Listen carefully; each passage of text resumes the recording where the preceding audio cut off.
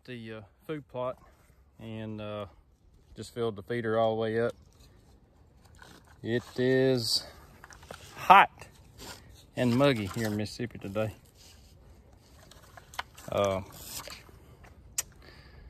Yeah, it's warm. About to start sweating. The rut is pretty much in full swing here. The bucks are still on our spot of land, not really moving during the daylight hours yet. But we've got some pretty good sign up, kind of up the hill.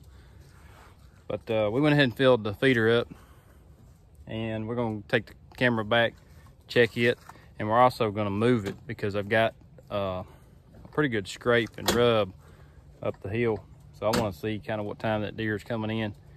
Got some pretty good pictures the last time I checked the camera.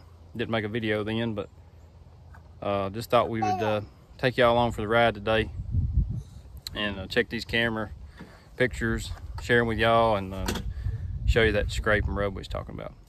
Got the laptop out, checking the pictures, and don't have just a ton of pictures since the last time I checked it. Mostly does, got a couple small bucks, but I am going to share. I'll post all the pictures that I did get at the end of this video, but check this picture right here out. Yeah, this guy come through about 10 days ago. Well, you see the date on the bottom of the picture there. And I hadn't seen him since. I've got one picture of him passing through, so hopefully that's not just a fluke. Maybe he'll come back. But, so yeah, we got the card. We're gonna go put the camera back on that spot where that scrape and rub is. I'll show you that. And maybe we can catch him slipping through there. So this spot here is actually the first spot I ever planted a food plot when we bought this place. And ended up moving to where it's at now. See a lot more deer down where it's at now because it's kind of closer to the bottom. This is kind of more up on the hill, but I wanted to show you this scrape. So this is the trail where the old food plot is. I don't know if you can tell, but you can see kind of this deer trail that runs.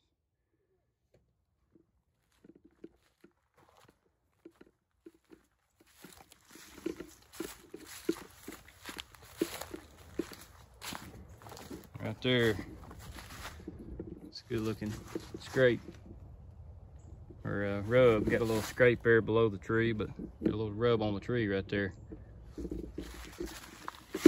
Where that little branch out. Little tree out. Got some marks on the back of the tree. It's a little bitty tree. I mean, I can put my hand all the way around the tree. But it's a good rub. You can see this trail. Oh, got a briar. You can see this trail, how it runs. It runs right through there. And then there's another big scrape on the ground that way. So what we're gonna do is put a little corn out and put a camera out too and see if we can catch them coming through here and what time they're coming through. But that's a, got me again. That's a pretty good rub right there.